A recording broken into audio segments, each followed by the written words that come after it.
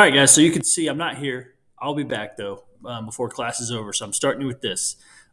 First things first. If you did not finish yesterday's code.org lesson, I think it's lesson 6. Let me make sure I got it. Yep, lesson 6, styling text with CSS.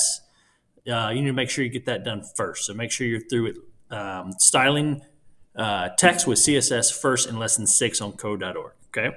Today we're starting a mini project. You have today, tomorrow, and Thursday to finish this. Today is focused on our activity guide, okay? So here's what you're doing. You're designing a website, right? In this project, you will define a goal for your personal web page and then prepare to develop your page by designing it on paper and then try out your new CSS skills by developing the page and then reflect on your process. So you're going to be able to design a page that reaches a goal, and I'll talk about that goal in a second. Use both HTML and CSS to style a site and write readable code.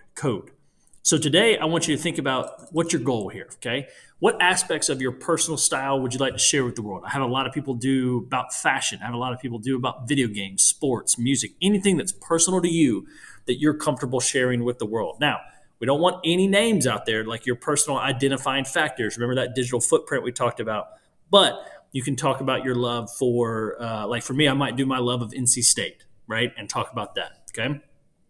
Then you're going to prepare your website, okay? This is one page, a one-page website. How can your web page design, communicate your personal style? How are you going to get the words across? Are you going to use images, text, bullet points, headers, CSS, colors? Think about all that. What content is important to include, and how should the content be styled? Okay, so really think this through. Make sure you're putting your information there, okay? Then you're going to give me a rough sketch of what your website looks below. Nothing, I want this thing filled. This is a page, okay? Slow yourself down and sketch this out so you have a plan. And then you'll tell me what CSS properties you're going to need for your page. So you might have to go into code.org on lesson 6 and look up what properties you'll need. If you finish all that today, you can go into code.org, open up lesson 7, and start working on your mini project, your personal style. And like I said, you have Tuesday, Wednesday, and Thursday to do it.